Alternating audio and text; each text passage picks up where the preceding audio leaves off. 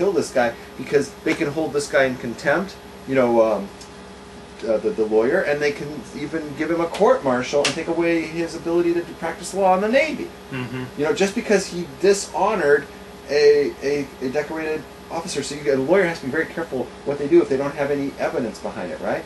So, but we can provide that to everybody out there, and we can say, this is the motivation of this judge. This is where you fill in the blanks. You can say that the motivation of the judge is because they had financial interest in this thing.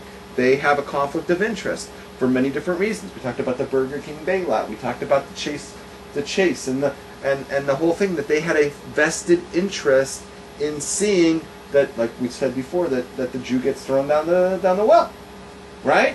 She has a financial gain to this. Now, even if she didn't do it for those reasons, it is a motivation, and it has the appearance of impropriety. And based on that alone, she should have recused herself. And then we talked about last week how she shows up at the Court of Appeals.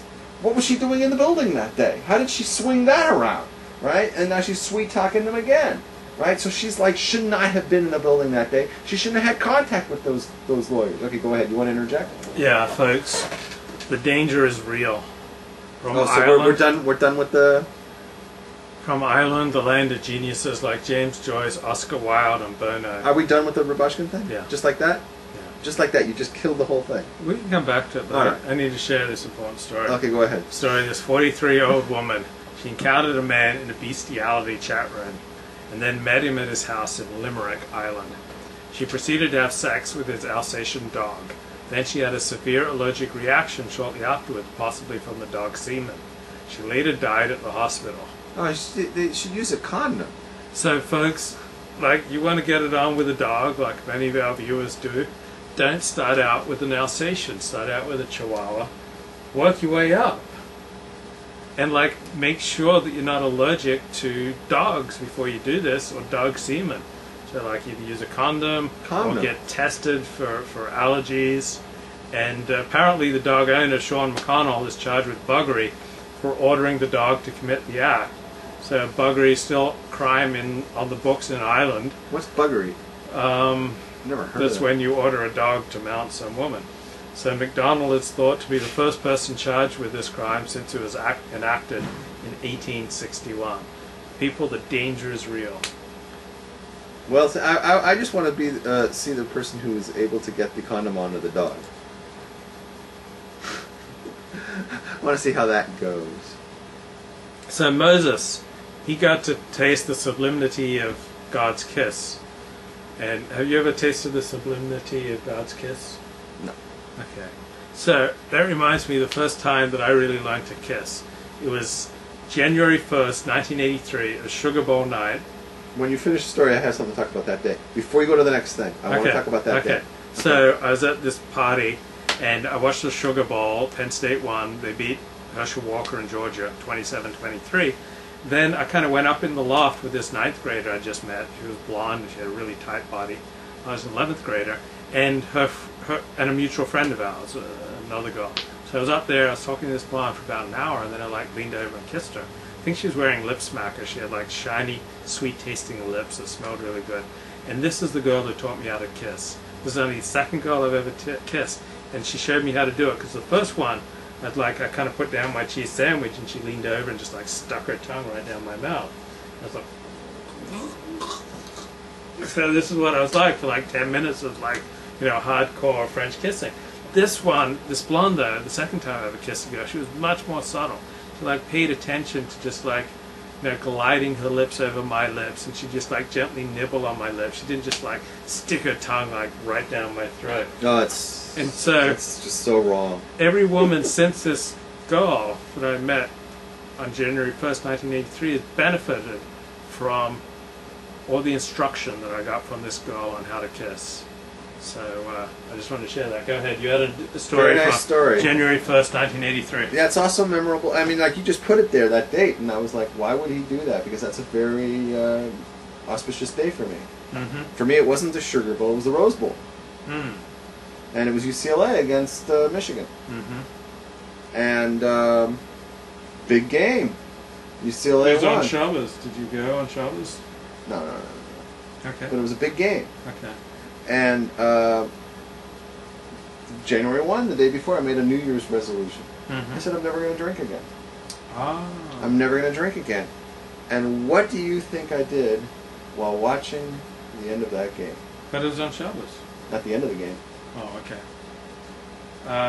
You had a drink. I had a drink. And that was the last drink you ever had? That was the last drink I ever had, lady. I had a drink. Wow. I had a drink. And because I couldn't stop, even though I said I'm never going to drink again, and it wasn't like I got drunk or anything.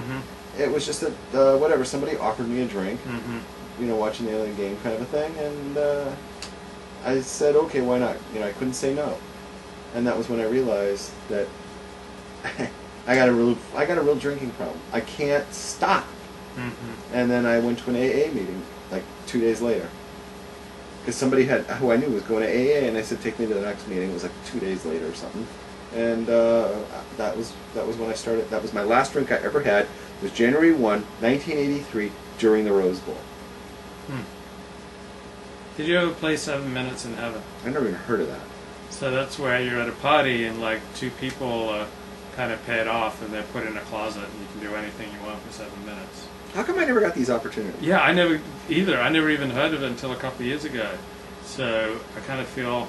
Yeah, I was watching some show on Showtime, and they had like a blowjob party, and each... It's called a lipstick party or something, a rainbow party.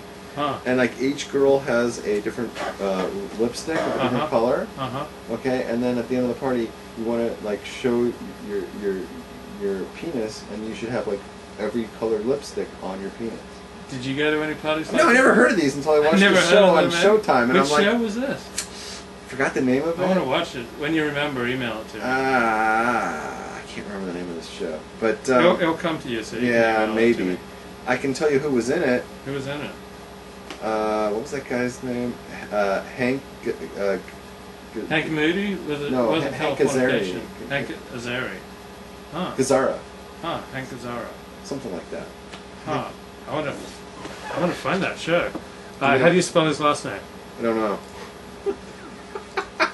But you probably... It's a Showtime show. It was when I had Showtime 5-6 years ago, 7 years ago. Or wow, a rainbow party. Like, did you ever play Doctor when you were a kid? No, I never. I missed out on Hank Azaria. That's the guy. Okay, Hank Azaria. So that guy there. Yeah, he was the star of the show. Whoa. Okay, so about 5 years ago. So 5 years ago. On the Batman Run Fat Boy Run. No. It's the Grand Huff. I gotta see this. It's called Huff. It was on. Wow. It was on. Psychiatrist. Showtime. Yeah, he was a shrink on.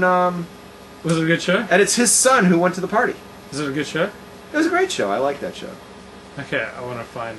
And I stopped watching because I didn't have Showtime anymore. Did you? But you never got to play Doctor. Oh, it was either. only on until 2006. So I never got to play Doctor either. Nah, I never played Doctor. I never played Spin the Dreidel, whatever they call it. Spin the bottle. Spin the bottle. I never played any of these things. I never had that kind of fun. Huh? No, I had a very sheltered life. Yeah, me too. Okay. Can a Reformed synagogue ever get too gay? We talked about that extensively early on the show.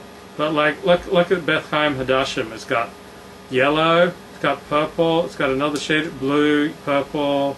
Oh, that's a stretch. Purple. Oh, come on, that's a stretch. And it says it's raining mensch. Is that too gay? Or not gay enough?